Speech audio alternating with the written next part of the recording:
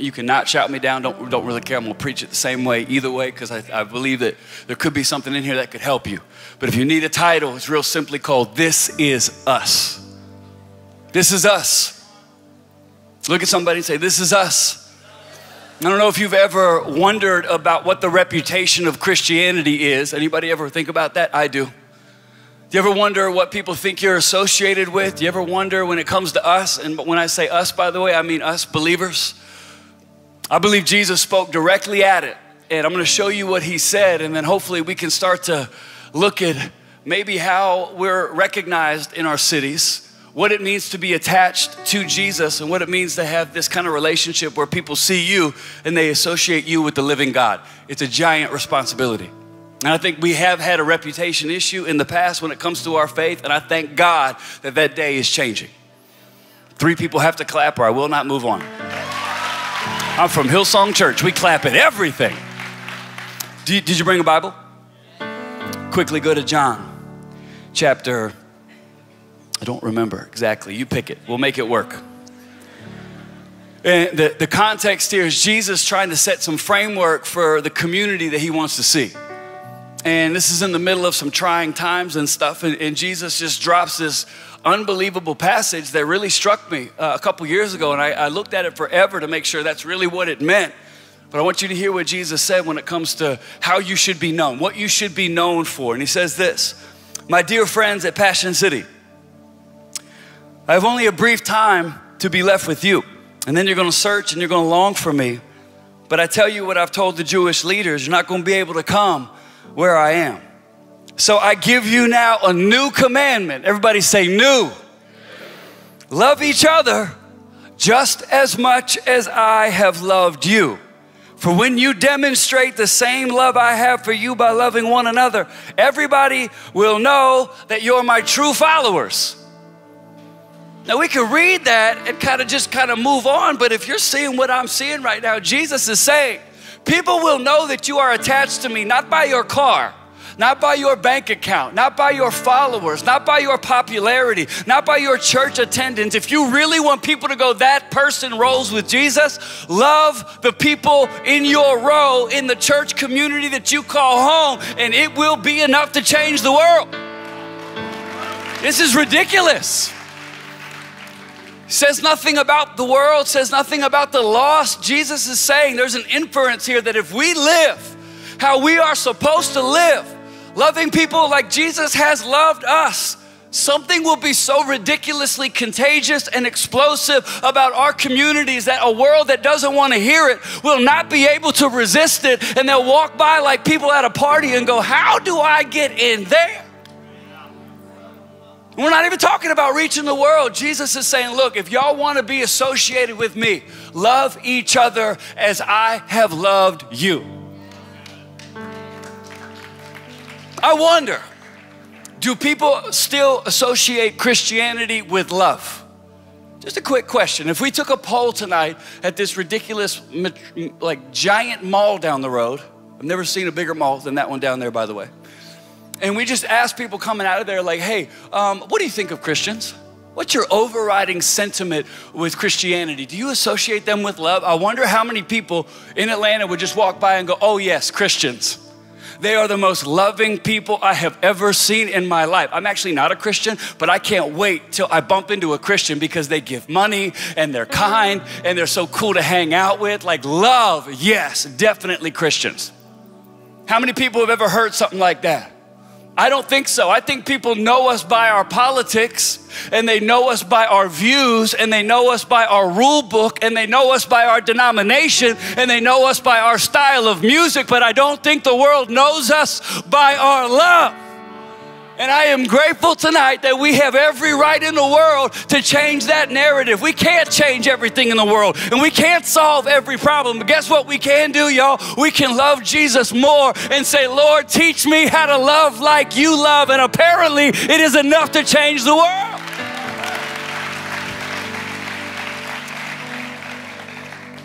I wonder if we can start to rewrite the narrative a little bit. If you love the person in your row, Like Jesus has loved you. If this Passion City community continues to grow like it's growing and we do a really good job in here, apparently it's going to make a big difference out there. I've seen this in real time. I've been trying to reach a friend. Anybody have a friend in here that doesn't know Jesus and you want them to know at some point that God loves them? Anybody? If you don't raise your hand right now, I'm judging you on the inside. And I had a friend who was pretty reluctant to come to church. And one night I just took a shot. I'm like, hey, you want to come hang out with me and my friends? And I was a little bit apprehensive about it because I have some really awesome friends, but we're loud and we're wild and we do dumb things. But I'm like, man, he lives in a city by himself. Really cool guy, doesn't have any great friends. I'll just invite him to hang out. And we spent a whole night hanging out. Now, the whole time I was a little bit nervous, Louis, like thinking like, oh my gosh, he's literally going to hate God after this. Like these weird Christian men, some of us are like 40, to him that's like 40. And as the night ended, he had to go. I walked him out to his car. I'm like, man, is you okay? Are you okay? You have a good time tonight? He goes, to be honest with you, I was just praying that the night wouldn't end. He said, I did not know that there were still relationships like that in the world, especially for Christians. I didn't know, I mean, the way y'all, all we did was live regular life. We had fun, we laughed, we took a moment at dinner to go around and say one thing we love about the people in our world, stuff that should be normal for you too.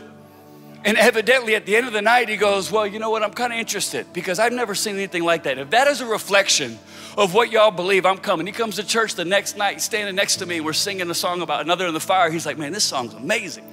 What's it about? You know?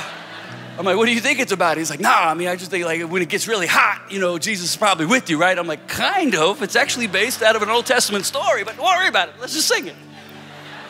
Now my friend is a fellow part of our community, and there was no worship concert, there was no cool podcast, there was no hipster preacher, there was no gleaming building, there was no awesome analytical breakdown of some theological moment that's going to change somebody's life. He saw Christians being nice to each other.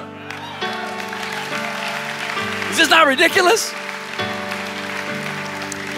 We got some work to do, y'all, but I believe we can do it. I'm going to break down 3 things I believe about this love that Jesus talked about. And I pray that something lands in your spirit that changes you, and then we're done. I got 27 minutes. I'm going to use them all.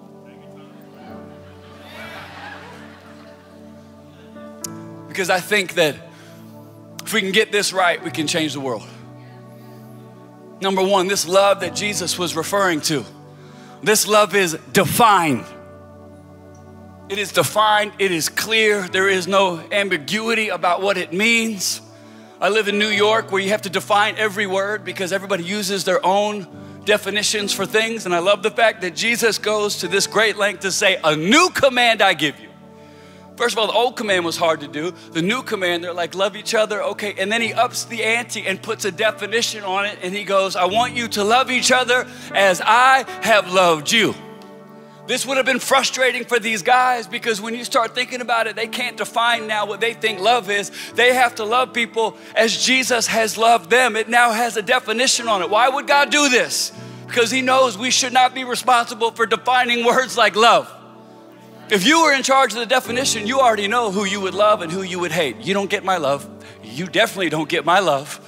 I already know in my mind who I would definitely not give that definition to, but Jesus knew this, so he said, here's what I'm going to do for now until the end of time. If you ever want to know what love looks like, it looks like me. So if you ever get confused about what a loving Christian should do, you don't have to go to your pastor. You don't have to get to the podcast. You need to go back to your Bible and say, does it look like Jesus? Does it talk like Jesus? Does it walk like Jesus? Does it move like Jesus? Does it sound like Jesus? He is love. And when we get this definition stuff right, I mean, I think it's pretty compelling that we have some work to do. Think about how Jesus has loved you. He loved you when you did not love him. He loves you even though you cannot always repay him. He loves you even when you try to run. He loves you even when you fail him repeatedly, time and time again. He loves you with unmerited grace and favor, along with that his love is reckless, it is ridiculous, it is unearned, but he gave it to you anyway. How you doing with loving the people in your row? Does that not convict anybody, or is it just me? Okay, it's just me. You guys are super Christians. Great. One of the things about this love of Jesus, what he's talking about here, one of the definitions of this kind of love is faithful. Can anybody just take a moment and agree that the love of Jesus has been ridiculously faithful and consistent in your life? Oh, really? None of y'all have ever just, anybody who has a testimony right now, thank God his love is faithful. Keeps on coming, keeps on coming. But one of the ways you know, just in case you want to do a quick check to see how you're living, or do you really trust this definition that God's love is faithful? Are you able to give freely? Quickest meter ever, because it's easy to say, yes, God is faithful. Yeah, but if you really believe that, you'll be able to give freely. Give grace, give hope, give encouragement, give forgiveness, give money. Because why wouldn't you do that? If you believe that his love is faithful and it's always going to be poured out on your life, why would you withhold anything? Sometimes I don't think people know the love of God because they don't give. They don't give grace, they don't give hope, they don't give encouragement, they definitely don't give money. And I go, wow, that's interesting, because if you love like Jesus loved, you would give even though you know you can't get it back. But when you see people start living like this, oh my gosh, it's a game changer. My daughter, who is now 13, I have another daughter that's 15. Lord help me, prayer meeting for all the dads of teenagers, led by me. And when Charlie was younger, we were teaching her how to tithe, how to give, and her grandfather gave her $100. And I don't care how bougie you are, $100 is still a lot of money. It's a windfall. And I said, Charlie, you know you got to tithe on that $100 bill. She's like, yeah, Dad, of course, no worries. And I said, okay, make sure you do it on Sunday. I'm getting up to lead a meeting, just like y'all do here, and I feel this little tug on my leg, and it's Charlie. And she's like, Dad, my offering. And I was like, make sure you get it at the right time. This is not the offering time. I'm kidding, I didn't say that. Some of you are like, that's cruel. I took it, I looked at her envelope, and I just firstly made sure it wasn't my details on there, because Charlie has given on our behalf before, and she's been very generous. So once I realized it wasn't that, I saw him like, Charlie, all your money's in here. There's $100 in here. You know you don't have to give that. And she goes, Dad, I know I don't have to, but I just feel like I don't really need it right now. I feel like church needs it. And I figured that if I did need more money, I would just ask you anyway, and you'd give it to me. And I went, you're so right. This is amazing. And as I thought about it, I felt that nasty twinge of the Holy Spirit going, man, that's a sermon for you. Because if we really believe God is faithful, why would we not come into church ready to give worship, ready to give money, ready to give time? Because I know where the source is coming from. I know this is what my God does. But this definition, I wonder what your standard is, because you might have your own definition of love. A lot of New Yorkers do love is love, yo. No, it's actually not. Love means let me do me. No, that actually means hate. Love means I'm gonna fight for what's right. But if you really wanted to see what the standard is, I'll give it to you. This is kind of tough to handle, and I didn't do this before, but I know this is the real spiritual crowd. So you can handle upping the ante. Can I get an amen? Do you like who you're sitting next to right now, by the way? Who would like to switch seats? We're gonna give you 20 seconds to, kidding. This is 1 Corinthians 13, verse 4. Roughly, and it's so sad that this gets relegated to only weddings. In our cool hip Christian culture, it's actually a bigger deal than just something that someone mumbles in a wedding ceremony. It says this: love is patient, love is kind. It does not envy, it does not boast, it is not proud, it does not dishonor others, it is not self-seeking, it's not easily angered, it keeps no record of wrongs. Love does not delight in evil, but it rejoices with the truth. It always protects, it always trusts, it always hopes, it always perseveres. Love never fails. Now we know we can switch out that word love and we can put in Jesus, because Jesus is love. So if you want to know who Jesus is, that's who he is. If you want to take this up even further, you can use the EIV, the Extreme Introspection version. And I'll just take it on the chin tonight and just put my own name in here, and I'll show you how much work I have to do. Carl is patient. Carl is kind. I'm already failing. He does not envy. He does not boast. He is not proud. He does not dishonor others. He is not self-seeking. He is not easily angered. I'm not going to go any further. I'm not there. But when you start looking at things like this, it's amazing how you start, okay, this is us. We're supposed to be known by our love.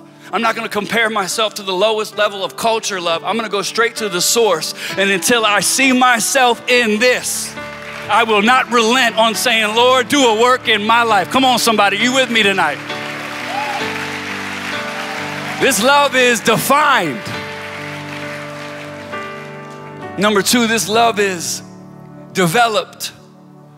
It's a work in progress. It's not going to happen overnight. Getting this message, hearing it tonight, even agreeing with it is one thing, but actually seeing this thing unfold in your life, this kind of love Jesus was admonishing us to live under, it is developed. It's not something that we just get and now we're like, cool, we're over the love thing. You know how I know that? If you go back to the text, Jesus just drops a new commandment. This would be a big deal, y'all, to like just sit there and just take it in for a second. A sentence later, Peter goes, yeah, but Jesus, where you be at? Literally goes right back to the other conversation. So Jesus goes, hey, y'all, here's how you're gonna live. Love each other as I've loved you.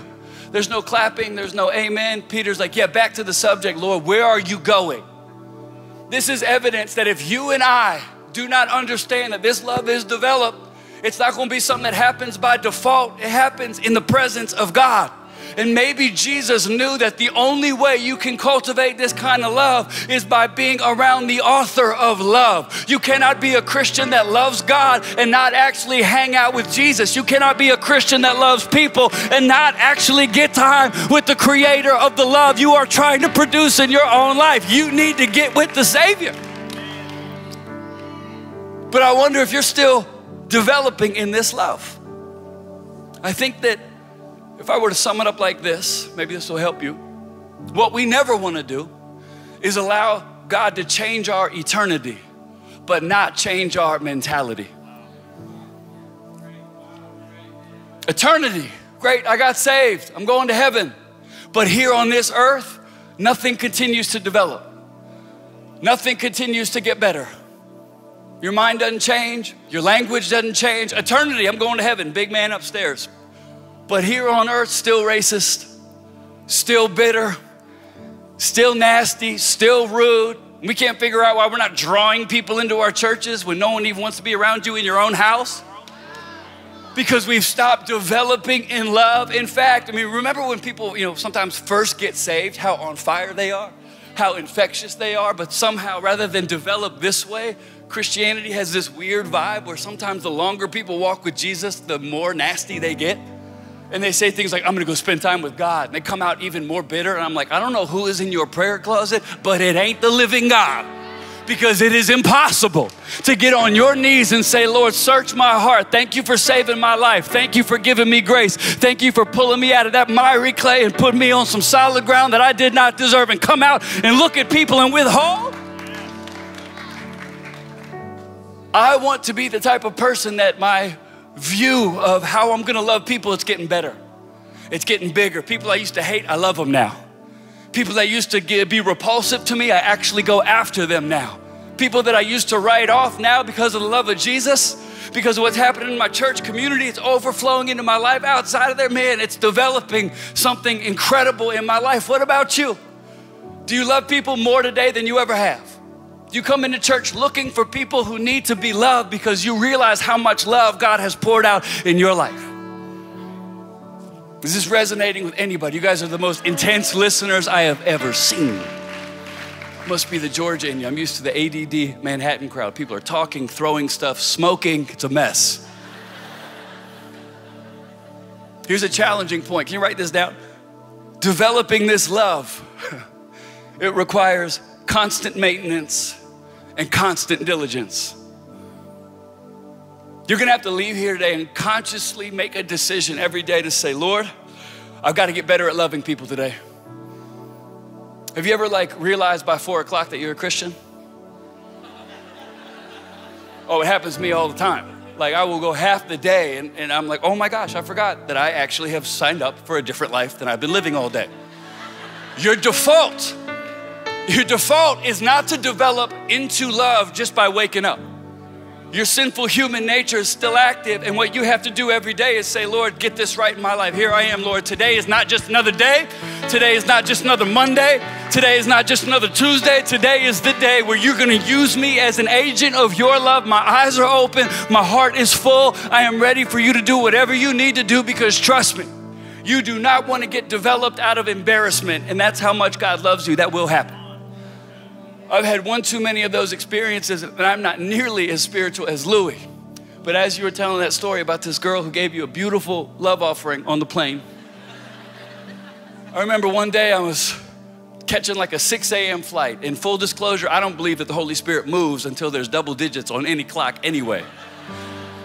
But it was like a 6 a.m. flight, super tired, headed home to see my family. Hadn't seen them in a while, been doing a lot of stuff, and I was tired. I remember getting to that plane. I was like, I cannot wait to not care about anybody. That was literally my thought. I cannot wait. I'm not talking to anybody. I've got a hoodie on. I've got like triple, like extra large headphones on just to give that universal sign that I'm not talking to you.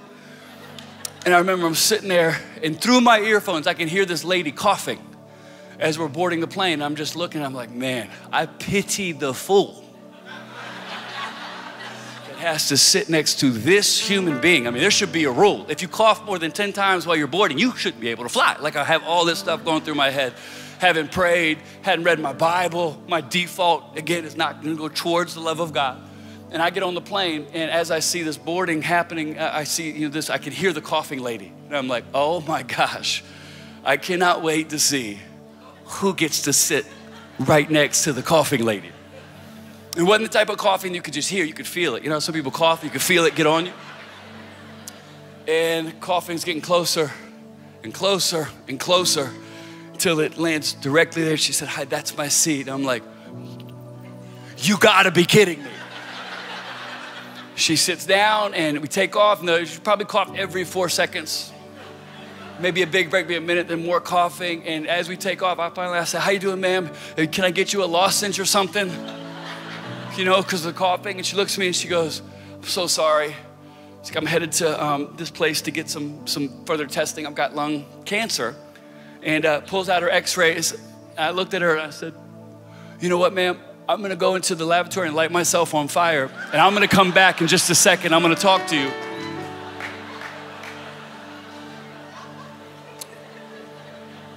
I remember sitting back down. We talked the entire way. Talked about healing. Talked about people in my church community that have overcome cancer.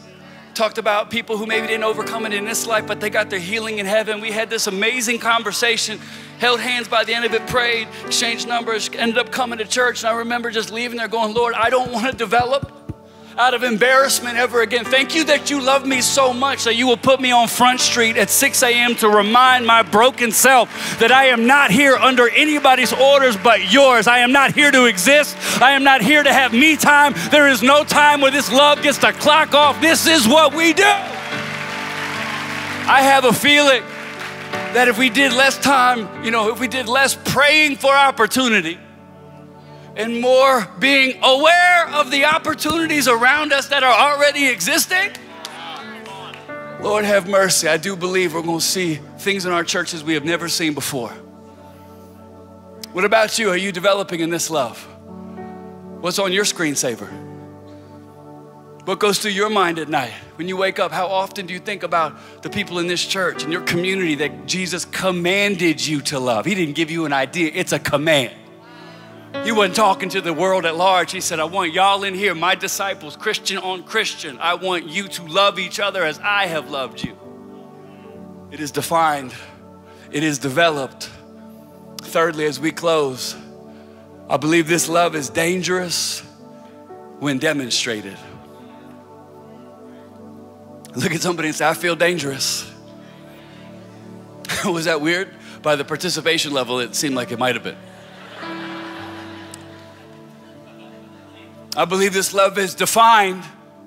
You don't get to choose your version of love. It has to look like Jesus or it's not love. I believe this love is developed. Nobody in here has graduated to peak level love status and you can now move on to something else.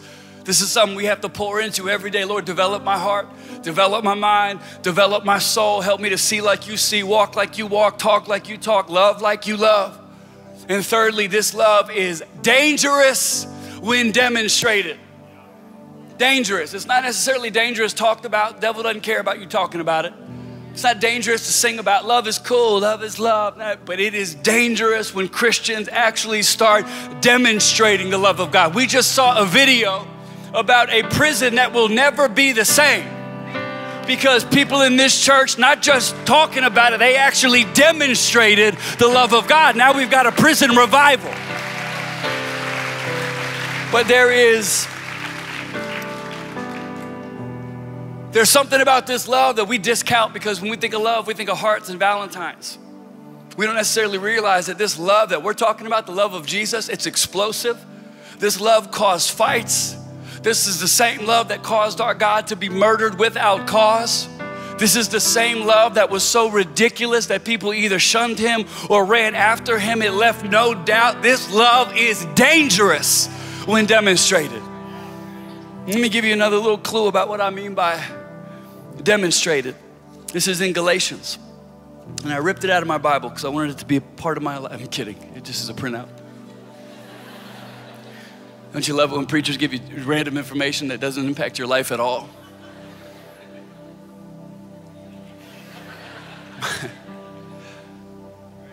My beloved friends, if you see a believer who is overtaken with a fault, again, this is in-house.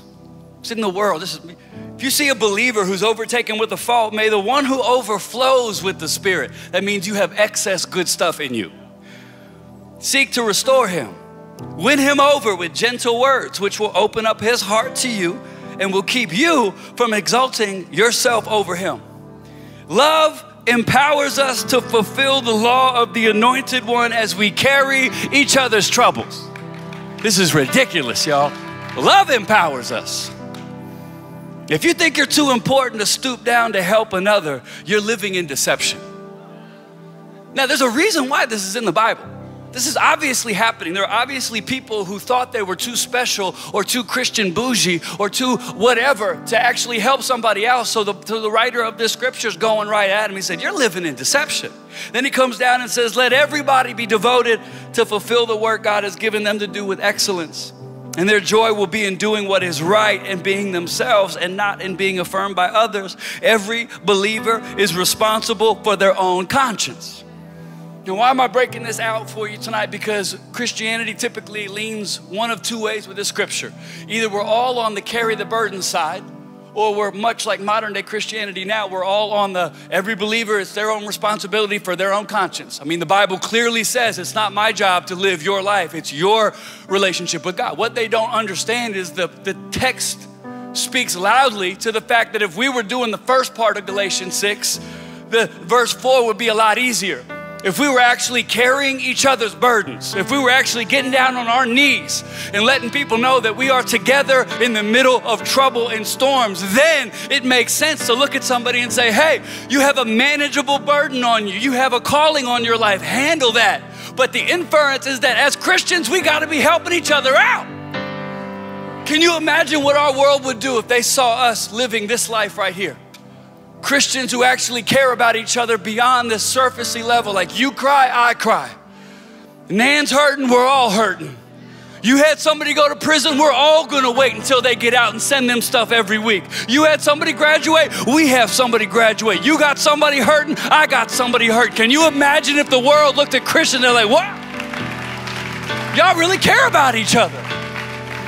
But we have resorted to modern day church, which is our idea of carrying each other's burdens, is seeing people in church being like, hey, how you doing? You doing good? And that person says, yeah, I'm doing great. God is good. We're all good. Everything's good. God is up. We're headed that way. God. Church platitudes. So nobody even knows anybody's burdens, let alone carry them. And then if somebody actually does get a little bit transparent, hey, you doing today? Someone's, I'm actually not doing great. Oh, cool. Hey, thoughts and prayers coming your way all week. And vibes. Thoughts, prayers, and vibes. Sending them to you, all right? We got to get to worship. Thoughts, prayers, and vibes, your way. Thoughts, prayers, and vibes. You know what's better than thoughts, prayers, and vibes? Thoughts, prayers, vibes, and money, and food. And telling somebody, oh, you're in the hospital, thoughts, prayers, and what room? Because I'm gonna come in. And if I can't get in there, I'm gonna stand outside and I'm gonna wave my phone so you know that your church is with you while you're in there. Where have we gotten to in the modern day church where the early church was built on need? We got American Christians that will leave their church because of need. Oh, here comes Pastor Louis again asking for stuff. Oh, my bad. I thought this was a church where you use what you have and you use what you have, and we got a need up here, we got a need up here. What? How many needs can we cover in this Passion City community because we're working together? My bad. I thought need was the essence of our faith. But be careful, because if you hear me tonight and you go, okay, I get this. I got to carry burdens for people because evidently that's the will of God. And it helps not just them, but it helps me. Be careful, because it is dangerous. It's going to be dangerous for your religious paradigm because you're going to see people in a new way that you previously used to judge. It's amazing how proximity breeds passion. Distance creates distortion. So if you don't know somebody, you can judge them, but the closer you get, the more you understand. It is dangerous to your wallet. Because sometimes carrying somebody else's burdens mean you pay for them, they can't pay you back. It means you send a car out to deep rural Georgia and they get picked up and they come to church and the person never even mentions it to you. It's gonna cost you money. Might even cost you your reputation, because when you carry other people's burdens, other people who've never done it will judge the way you're doing it, because it's easier to judge you doing it than it is to look in the mirror and realize you're not. So suddenly, all of a sudden, carrying these burdens, wow, it became dangerous. But guess what, y'all? I didn't sign up for a safe, clean, corporately acceptable Christianity. God didn't save me for that. He didn't build this church for that, for us to just say, look how clean our lives are. This white t-shirt sometimes is the goal of Christianity. How clean can I get? Yeah, we're supposed to be clean in our spirit, living holy, righteous, yes. But if we're really doing that, we're gonna look a lot like our Savior did, who was laying in dirt with lepers, hanging out at the smoke pit. Some of y'all get that later.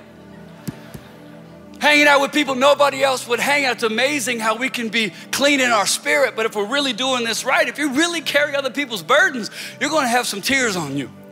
And you're gonna have some extra things to pray about. And you're gonna have some more stuff, on your mind, but I'm telling you right now, it changes people from the inside out. Let me just show you how real this is. This is like if you have somebody you know in your church and you go, wow, hey, it's my friend, you're what's that? You're dealing with depression? You're dealing with anxiety? Guess what? I don't struggle with that, but I'm gonna stand with you as long as you do, just so you know that you are not alone. You never have to fight another day and feel like nobody's with you. I'm with you. It's my strength to be encouraged. And right now you need it. So if you get weak, you call me. If you get lonely, you let me know. In church, if you don't want to sit by yourself because you don't want people to know, but you don't know who to sit with, you sit with me. And on lunch, I'm paying. I'm going to get you through this valley. We're in it together. And then they go about your way and you go back into your world on Monday and people are like, whoa, you're getting all Passion City'd out, aren't you? Getting all weird, you look different. In your mind, you're like, I don't feel any different. Like I'm just living my life. And people are like, something's different about you. And you go back into your church and you start carrying more people's burdens. You have a friend who comes out and you say, wow, I didn't realize it, that your family's going through struggle. Your family's going through pain. I've never known what that's like because both my parents are here. But evidently, you're dealing with some grief. So guess what? I'm gonna cry as long as you do. And I'm gonna stand with you as long as you need me to. I'm not gonna act like it's not happening. When I see you, I will remember it. I'm gonna remember the anniversary of when you lost somebody. Even though I haven't, I'm with you. If you cry, I cry. You're not alone in this. And then you go about your life. And people can't figure out why you seem fresher, but you seem really different. You know why? You're doing the work of the Lord. This is what the gospel looks like. The outside view, you look like you're getting worse, but on the inside, you're like, wow. Then you have somebody else in your church, you say, wow, hey, it's my friend, I love you. Here's the deal.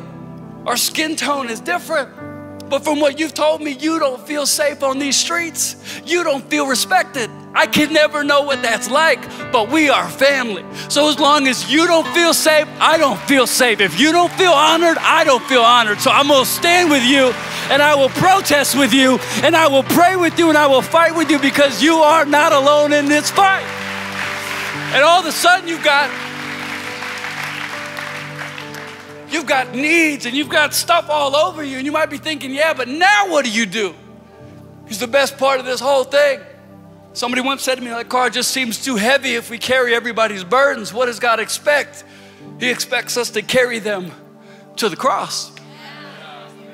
So if my theology is right, Jesus is saying carry each other's burdens, knowing we cannot do this on our own.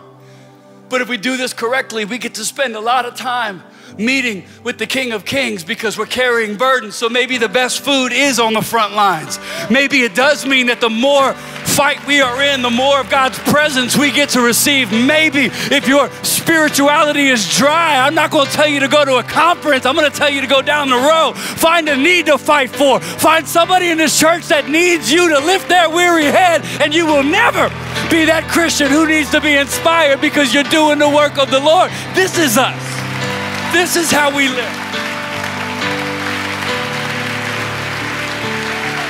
And I promise you this.